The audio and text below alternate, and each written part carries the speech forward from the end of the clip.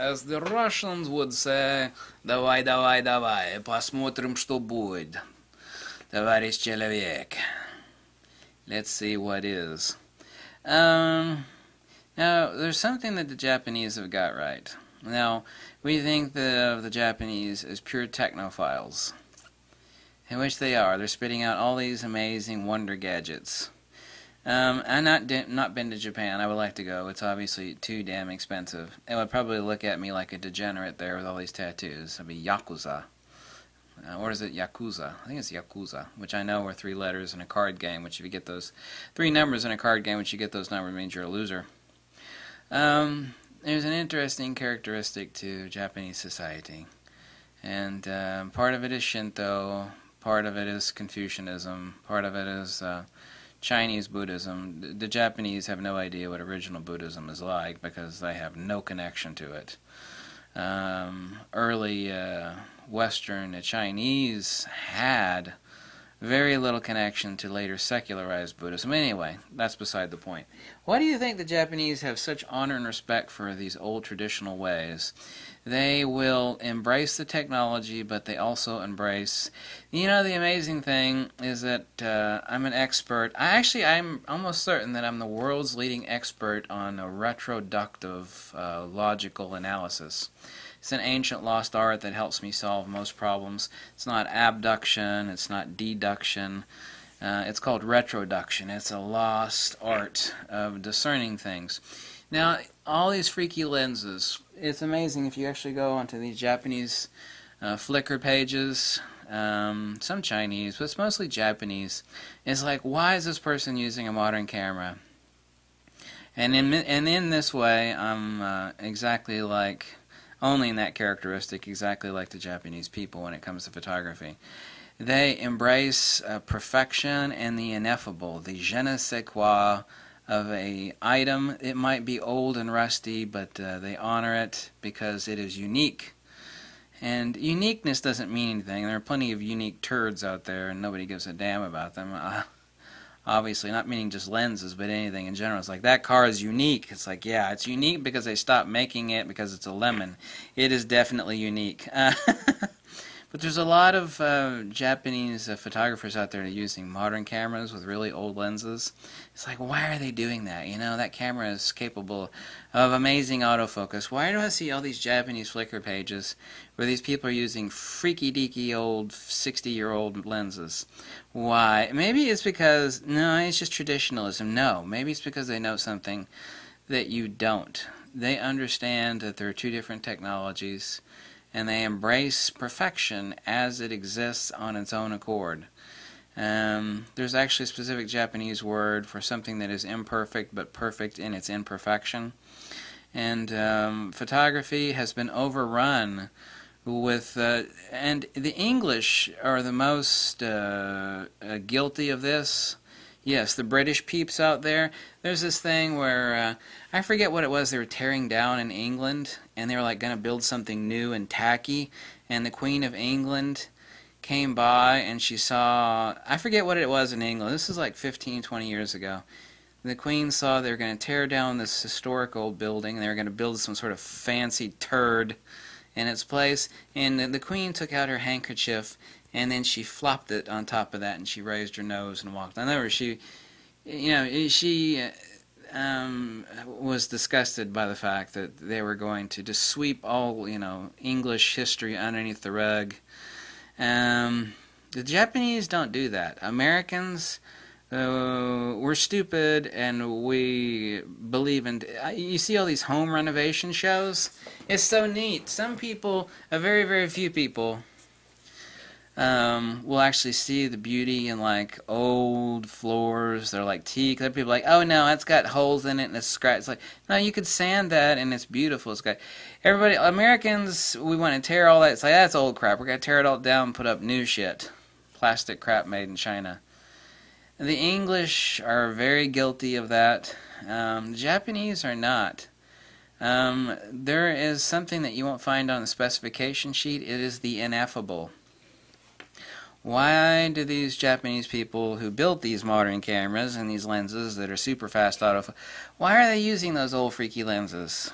You know, is it just like nostalgia? It's like, I remember the day they made this lens, I like using. No, it's not for a nostalgia reason. It is a certain philosophy to know that ultimately photography is, unless you're talking about pure technical photography, like architectural, real estate, or just flat out pure technical work, like for crime scene stuff and stuff like that. I mean, photography is an art form. Okay, and if you have these needle lenses that produce images that no modern lens can, then using that old lens on a modern camera is 200% valid. Yes, I said 200% valid. There is the ineffable, the je ne sais quoi that will never show up on any specification sheet, and a lot of the people that dominate photography these days, they are blind, stupid, deaf, and dumb to this fact. They don't get it. They don't get it. They are clueless morons. And this pendulum is swung so far in that direction that it is starting to swing back. I can see it swinging back. The revolution has started, and I don't mean because of me. I mean, people are waking up. People are waking up. When I show them these old lenses, like, oh my God, where do I get that? You know, it's like, you can't get this anymore. What do you mean? That's awesome. How come nobody makes a lens like that anymore? It's because people got stupid. They thought that everything was about resolution and lack of chromatic aberration and vignetting, and that is bullshit. Okay? If that is true, then those $100 million impressionistic paintings hanging in Smithsonian and the finest galleries in the world, all of those paintings themselves must also be bullshit. Because those things are like someone went like this and painted. It's Impressionism. Salvador Dali, the Impressionists, all these non-literal paintings, these non-existentially representative forms of expressions, which are the logos. Okay, they are the art. The logos is the art. Okay, it is not the artifice or the construct. And too much of modern photography is judged on the artifice, the construct, and not, you know, it's like the artifice and the art has died. It's like photographic art has died. You know, it's like the closest we come is like, I'm going to stick my camera in monochrome mode and I'm going to shoot in monochrome. It's like, ooh, man, that's art. And it's like, no. It's kind of shitty, boring photography shot in monochrome. It's like, how do you make any boring picture look artsy? What you do is you crop in a lot, you increase the grain, and you convert it to black and white, and then someone goes, oh, that's art, dude. That's not art. We're addicted to thinking that. It's like, oh, this picture sucks. Oh, I shot that on a Leica. I was bleeding at the time I took it. Oh, it's a masterpiece then. Oh, it was shot on a Leica and you like suffered for your art. Yeah. What I did is I cut my wrist and I smeared some blood over the front filter and I'm like, ah. It's like, why is that picture red? It sucks. Oh, well, I cut my wrist and I bled on the front of the filter and then I shot through my own blood. Oh my God, it's a masterpiece.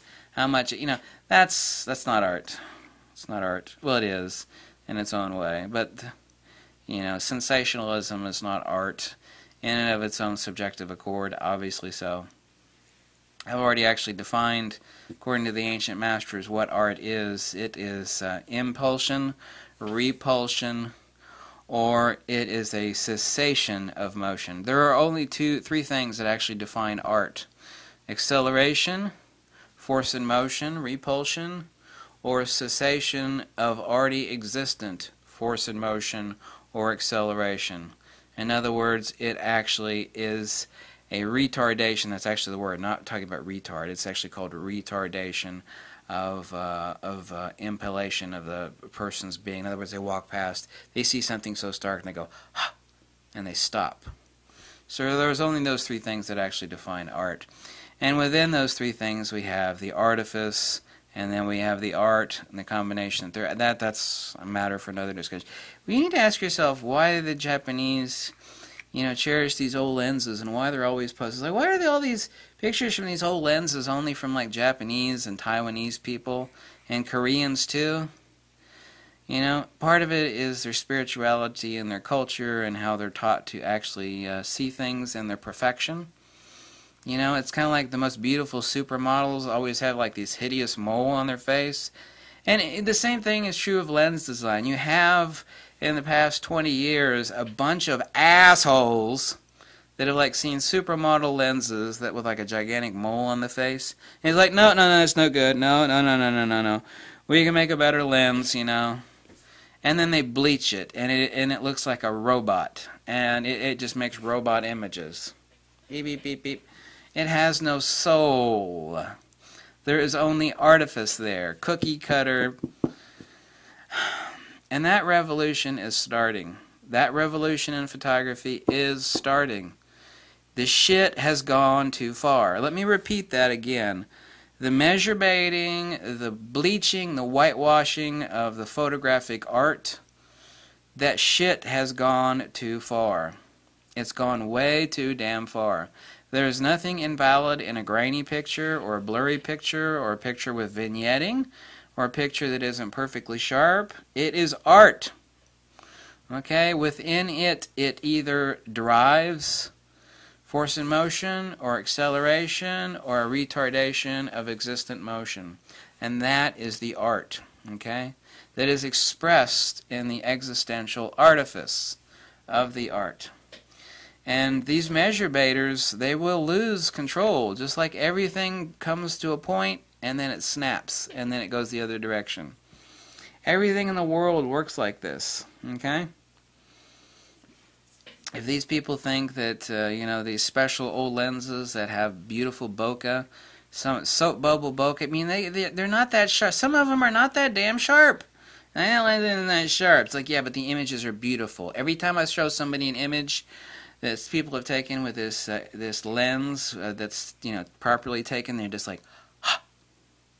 You know, where could I buy that? And I go, you can't buy it. And then they go, why?